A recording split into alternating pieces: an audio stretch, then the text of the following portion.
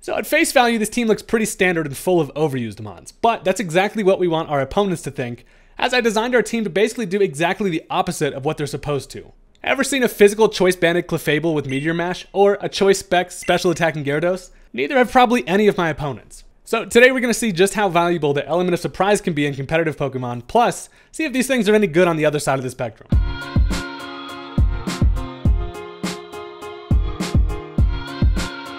Alright, so we've got ourselves a match against a member of my Discord server, and honestly this game is probably the craziest I've had in a while, and it's a super fun one. I'm a believer of the team. Like I mentioned, if you're looking at the team preview here, you're looking at my team thinking, damn, there are some absolute threats over there. And they definitely are some threats, just not in the way that anybody thinks. Hey, if you're new here, consider hitting that subscribe button. It would help out the channel a lot, and I would appreciate it. Let's go ahead and get into the match. Alright, so my opponent is going to go ahead and lead off with the Hisuian Goodra, looking like it's an absolute pain from the shell, as I toss out the Hot Frog. I'm going full physical Heatran out here. I basically just want to get my Stealth Rock up, but I'm also looking at the Goodra thinking, damn, this thing is actually kind of an issue for my team, so I'm actually just going to prioritize grabbing some chip damage on this thing. I can also kind of scout to see what this thing wants to do, what potential set it might be, as it actually fires off a Hydro Pump at me, and surprisingly I'm actually going to be able to take two, which is kind of nice. So I run into a situation here where I don't really have a lot that wants to deal with the Hisuian Goodra, so I'm basically just going to go ahead and prioritize getting up Stealth Rock, knowing I can at least take another Hydro Pump if it lands it. I can actually then go for another Earthquake. So I go for the Stealth Rock here, as they're actually going to end up switching out. Do not want to roll the dice for another Hydro Pump, and they're actually going to end up switching out anyway into the Easy Bake Oven-ass Rotom, as that's actually perfect because I do get up my Stealth Rock, and this thing is actually a pretty damn scary mon for my team as well. So sitting here looking at potential switch-ins. I don't have a lot that directly wants to switch into this thing easily. I have a lot of plans for the Pokemon in the back, but at this point, I'm thinking, yeah, a lot of time you do see these things as like a Choice Scarf. They're going to go for a Trick or something like that. I actually just end up staying in, and I'm going to go for the Iron Head just to kind of scout what this thing wants to do. It does actually end up going for that Trick, and it's going to give me its Choice Scarf, which is kind of fine, but obviously going for Iron Head is not going to really do anything to this. I basically stayed in here just to see what it wanted to do, and now it's looking like I'm kind of a sitting duck or frog for this thing to basically just go for a Volt Switch.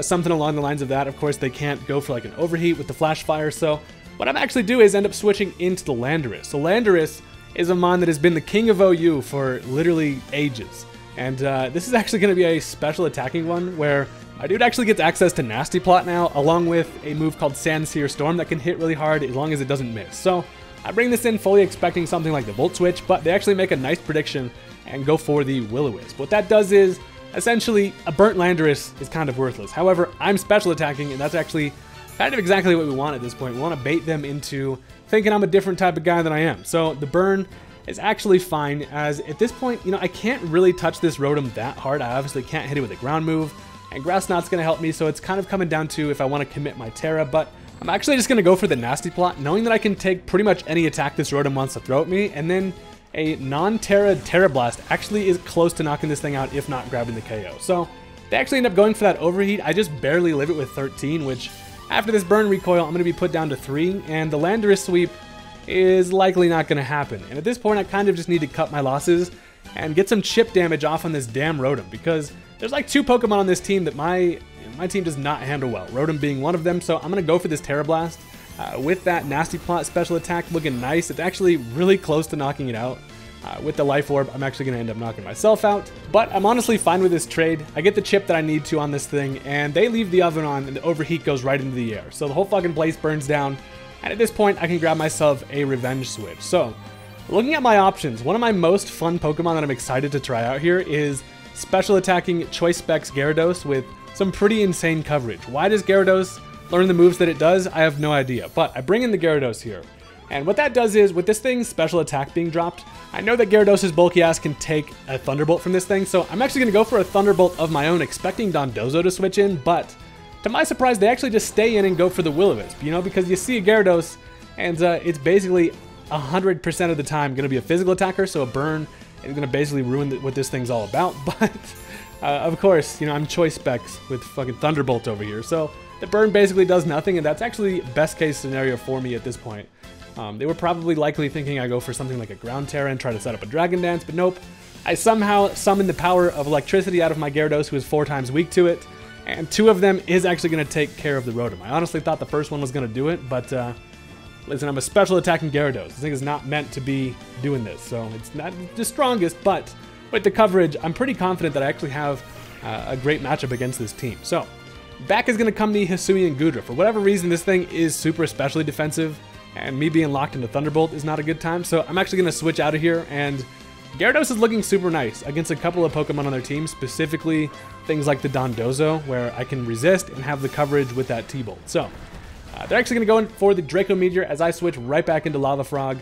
I basically just kind of want to trade this thing, get an Earthquake off, get as much damage as possible, and just kind of see if they land another Hydro Pump here. So the Earthquake doesn't quite do the job, but I've got this thing kind of right where I want it, as it does actually land another Hydro Pump, but Hot Frog is out here eating that shit up for breakfast. So I just go for another Earthquake here. I'm kind of just spamming the Quake to try to do as much as possible, as they realize they're actually going to end up switching into the Dondozo. Now this thing is a defensive-ass wall that can basically handle, you know, any type of Heatran all day, so that is not ideal. So an Earthquake, you know, non-stab, not going to do a whole lot to the Don. So at this point, I'm actually just going to switch right back into the Gyarados. I have an interesting opportunity to try to get some predictions going, plus, yeah, switching this thing in, getting an Intimidate is really nice, and they can't really afford to leave this thing in. So it opens up the door to see if this Gyarados can get some other stuff going with this crazy moveset. So the Intimidate is super nice. Gyarados comes in for free as they do go for that Liquidation, and Gary's just going to laugh off the damage. Being burnt is kind of annoying, as that residual damage is just slowly taking me down, but we're still in a pretty good spot here. Now, I don't directly want to go for the T-Bolt because we've already revealed that that's what we have. So I'm actually going to go for the Ice Beam, hoping maybe they actually switch into something like the Breloom, as they're actually instead going to go into the Hatterene. Now, this thing is an interesting Pokemon, and I do have an answer for this as well. So I go for that Ice Beam with the Choice Specs, actually going to get a nice little chip damage with that critical hit. You know, these things relatively bulky on the special side, and I'm happy to just get as much damage as I can, as I do want to conserve the Gyarados, because at this point it's kind of looking like it's going to be my MVP. If I can pull off the Specs Gyarados clutch, I'm going to do everything I can. So I switch out the Gyarados, and I'm going to bring in the Clefable. Clefable's a dude who ordinarily is kind of an interesting stalemate with this matchup, but I know ordinary Clefable, baby, they are going to go for that Psyshock, and that hits me on the physical side, and that actually does a shit ton of damage, and that is not ideal. As I'm considering what to do here, I'm thinking, wait, hold on. I can literally just outspeed and click Meteor Mash, Choice Banded Clefable, grabs the kill against the Hat, and Meteor Mash is just such a cool coverage move to have on the Clefable, and this thing's actually paired with a Terra Steel that we might just see come out later. So, killing the Hatterene is amazing. It's kind of just an annoying Pokemon out of the way, as now they get a switch into their Breloom. So I'm thinking, hold on, if I can predict them to go for the Spore, I can switch into my Breloom, and mine's actually a special attacking one with the Sludge Bomb coverage, and I can beat this one-on-one. Unfortunately though, they actually just go for the Bullet Seed, and that reveals that they are going to be loaded dice, and they also probably have the Mach Punch, and after this damage it's not looking like I'm going to be able to take a Mach Punch from this thing. So we got a little shroom on shroom violence that is not looking like I'm going to be able to come out on top with.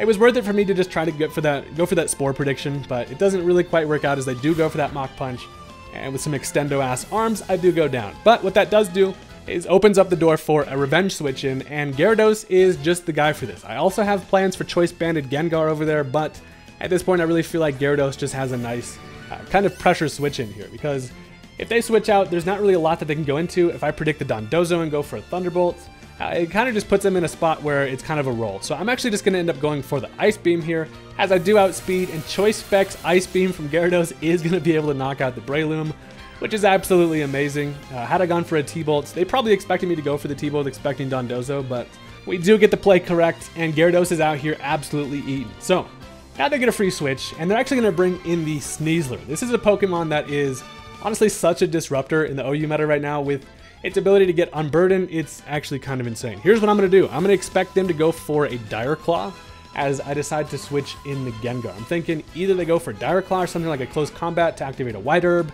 but to my surprise, they just straight up throw a damn rock at my face. A Hard Stone is actually just going to knock out Gengar, and that is unfortunate. Main reason being that now this thing has gotten rid of its item, it's actually going to activate its Unburdened to where it's extremely fast, and it hits really damn hard. So what I'm going to do is bring back in the Gyarados for an Intimidate. It's hilarious that I'm even still intimidating with my goofy ass Choice Specs on, but That is going to be super nice because what that does is allows me to basically take a Dire Claw from this thing. And the plan works perfectly. I'm able to live it with 29, fire off a Scald in return, where I'm actually able to luckily grab the Scald Burn, which is actually insane. That's kind of exactly what I needed.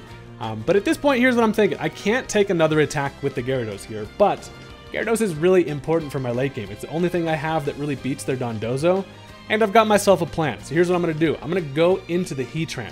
This is essentially going to be a sack play. Getting rid of the Heatran is then going to allow me to bring in the Clefable for free, and I've got some shenanigans under my belt for the Clefable matchup. So I bring in the Hot Frog, and this thing is basically just built to just come in here and die.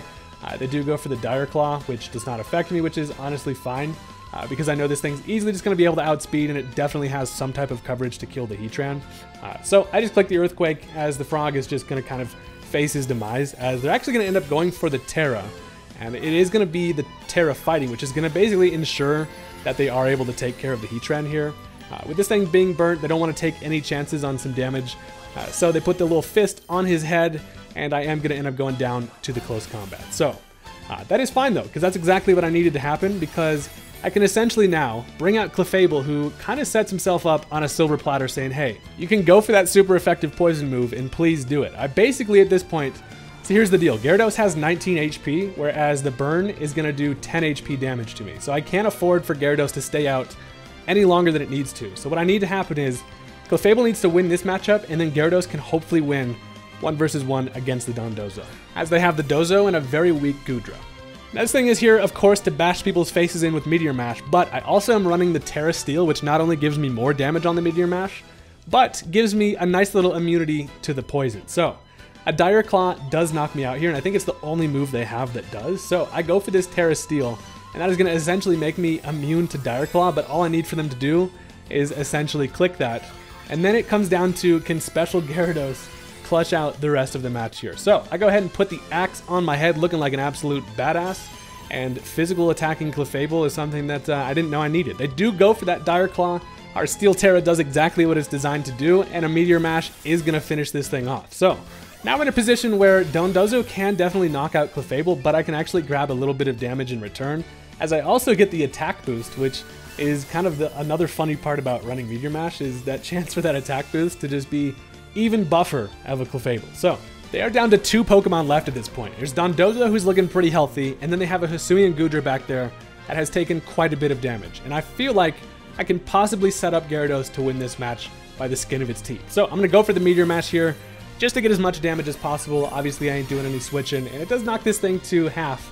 It doesn't do a lot. This thing's a damn whale. Listen, I'm just a piece of chewed gum over here, as it does finish me off with the body press. Now, here's where things get absolutely intense, and I can basically afford for Gyarados to knock this thing out, hopefully with 1 Thunderbolt, and then finish off the Goodra. Let's see if the clutch Gyarados can make it happen. This is probably the only Gyarados in the world that actually wins this matchup against the Dondozo. Ordinarily, Gyarados gets absolutely bopped here, being only physical, but we're going to go for the Thunderbolt here, and amazingly enough, it is going to do enough to knock out the Dondozo, which is absolutely insane.